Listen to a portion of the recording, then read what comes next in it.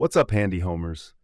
Are you dealing with a Rinnai tankless water heater that's not giving you that instant hot water goodness? It might be a recirculation pump issue. Don't worry, I'm here to guide you through diagnosing and fixing a non-working recirculation pump. Safety first, so make sure you're prepared to handle this task or call in a professional. Let's roll up our sleeves and get that hot water flowing. A recirculation pump is key for that immediate hot water, but when it's not working, it can be a real bummer. I'll show you how to troubleshoot and hopefully fix the problem without needing to make a service call. Let's dive in. Step 1. Power check.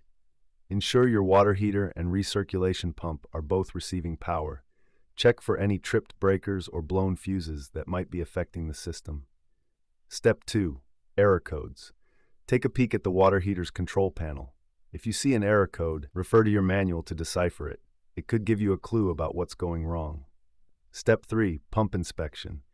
If there are no error codes, it's time to inspect the pump. Make sure it's clean and free of debris.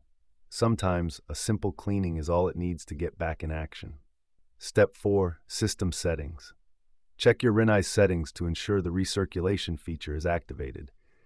Consult your owner's manual for how to navigate the settings menu on your specific model. If the pump still isn't working after these steps, it might be a more complex issue, like a failed pump motor or a problem with the control board.